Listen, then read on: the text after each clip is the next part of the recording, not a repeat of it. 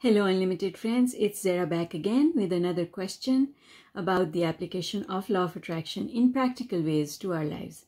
The question today is coming from Keka Mirza, and she posted a comment under one of my videos. She says, would you please tell us about the death of our pets? I had to euthanize my 11-year-old sick cat last month. He was my everything. I feel so much guilt for this and also for some mistakes I've done during his treatment. I didn't go to our regular vet, but a new one after his kidney damage diagnosis.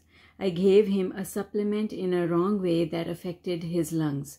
I can't forgive myself for my mistakes, and I feel like I don't want to live anymore. Oh my goodness. Keka. I'm not sure I'm pronouncing your name right. I think I'm messing it up completely. Sweetheart, first of all, I'm putting my arms around you because I have 2 cats. I've always had cats. I have currently got 2 cats, and I also have a dog, and I've always had dogs as well. I know how it feels. I definitely know how it feels, and I definitely know how it feels when you think that you had a hand in it. You see, it's one thing to lose a pet or any loved one, and a completely different matter when you think that you had a role in it, that you instigated it.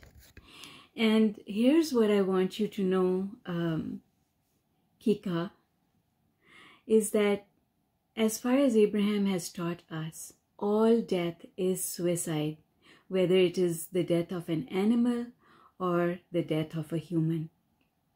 It is always suicide.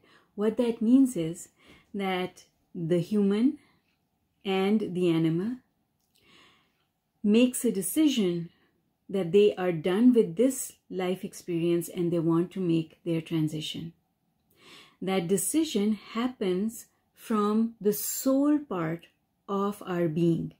So I'm not sure how familiar you are with the teachings of Abraham, but as Abraham teaches us, there are 2 parts to our existence. When we are physically focused, there's the soul and there's the mind. The mind is physically focused, the soul is non-physical.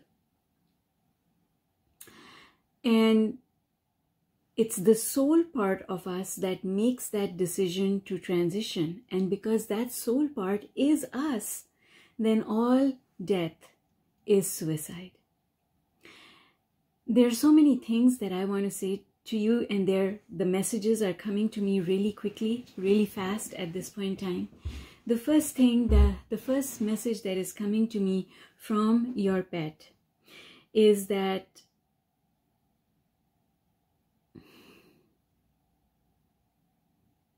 they're not unhappy. They're having a very good time. He's romping around and enjoying himself. And he wants you to know that death is not a sad thing, that death is not a horrible thing, that he's really happy. That's the first thing.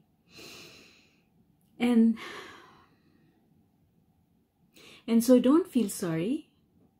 It's like somebody wants to go to a party and you make it possible for them to go to the party. They're not upset with you. They're thankful to you. And so that's what he wants you to know. He's happy. The second thing, and I'm getting goosebumps all over.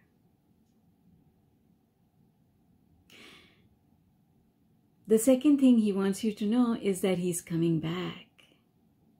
Because a soul that leaves doesn't mean that it's gone forever. He's coming back. And the minute you open your heart to love again, and the minute you start looking, he will find you. You will go and look at pictures of kittens, or you'll go and visit kittens, and you will spot him. You will know that one, you will say, is mine.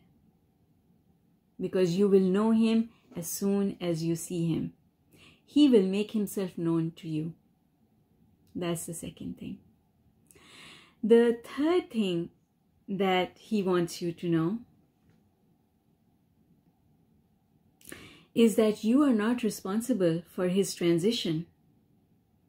He wants you to know that everything that happened because of his asking, his powerful asking to make his transition. Why did he make his transition? There are a couple of reasons.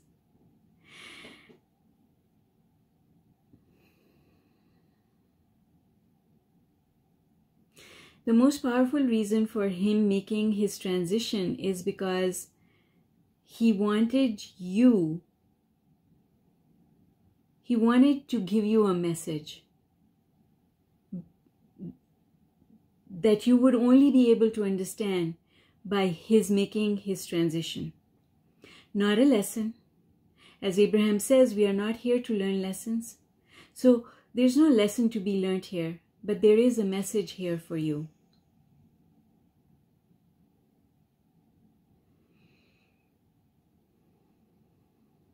The message that he has for you is that you take life too seriously.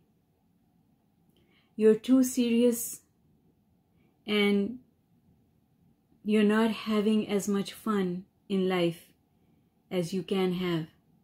And he wants you to have fun.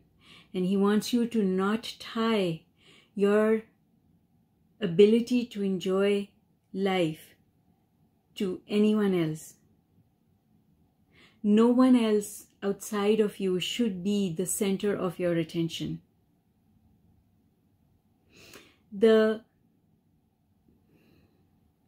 next thing that he wants you to know is that you had made his life too easy.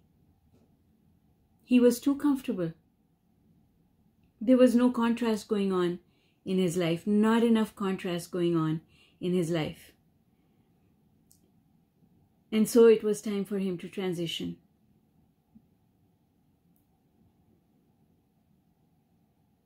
He was absorbing, he was feeling because he was empathic. Your cat was an empath, and your cat could feel every feeling that you were feeling, and your cat could feel that you were not happy.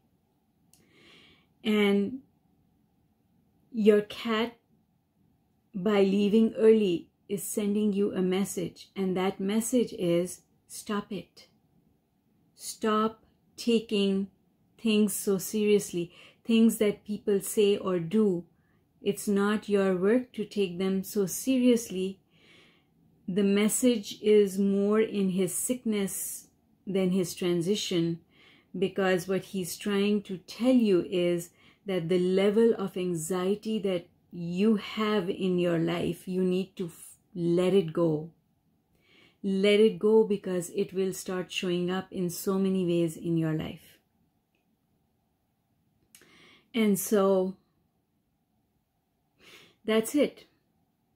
There are no more messages coming. That is it. That is all of it. So Keka, I hope that these messages from your cat help you to find your vibrational emotional stability. Not just to get over the transition of your pet, but also so that you can give up all worry and anxiety and start living life and having fun. That's it. That's all I have for you today. I hope that you find peace within. And if you have any more questions, be sure to send me an email through my website, ZMAHOON.com, or drop a comment below and I will most certainly attend to it. All right, my dear, take care, and to everyone else, I hope that you found this material useful. Bye for now.